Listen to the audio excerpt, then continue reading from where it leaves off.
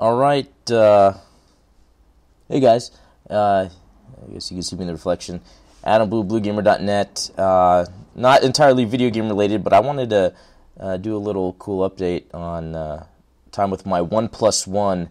I did a video about it before. It's still an awesome phone, probably the best phone I have ever used. The reason I want to do an update video is because I have Android 5.0 Lollipop on this now, and it is amazing. So here's the lock screen. Unlock it. Here we go.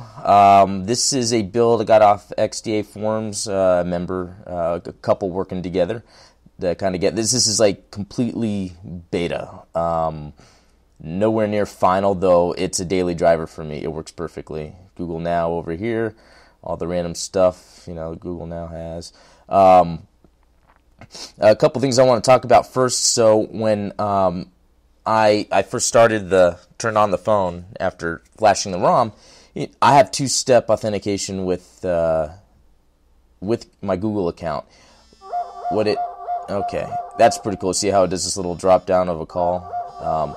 And you know what? I am going to take this. So hold on one second. All right, so I just got a call, and as you can see, there's a little drop down.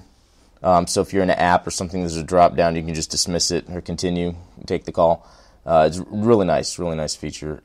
Anyway, so back to the two-step authentication, two-factor, whatever they call it.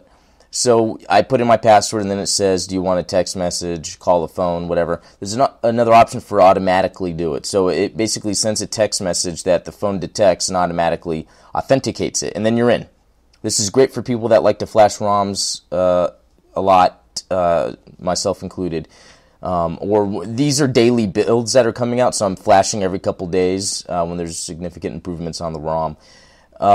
Okay, so what it also does is it automatically installs all the apps and the way you had everything set up. So the way you see everything is how I've had my phone for a while, and it automatically knows to do that. Not using the OnePlus One hardware buttons, and instead using the software buttons. Now that was done through a zip that you have to flash that was provided, and I'll have the link below for that. So it's downloading all the apps, right? Well, for some reason it doesn't do some, and I don't know why. For instance, Twitter. And what's cool about that is it shows this is where I had Twitter. So I can just press it, and it says it's not there, so I can remove it or I can install it. I left that there so I can show you guys.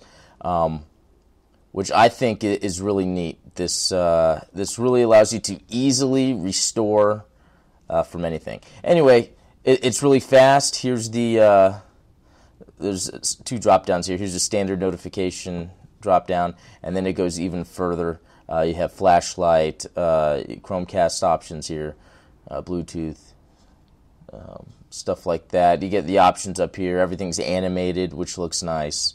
And it is so fast. Here we go, 5.0 right there. This is using CyanogenMod 12, which is also a step up. So this is fantastic. It is incredibly fast. Not that there's anything wrong with the OnePlus OS, but this is just so fast to use. There's so much you could do. Yeah, I mean, that's really all I could say. I'll have the links below for you guys to check this out, but I'm really excited with what Google has done with Android 5.0 and the fact that it's so easy to get it on the OnePlus One, making this still the flagship Android device. Thanks for watching, guys.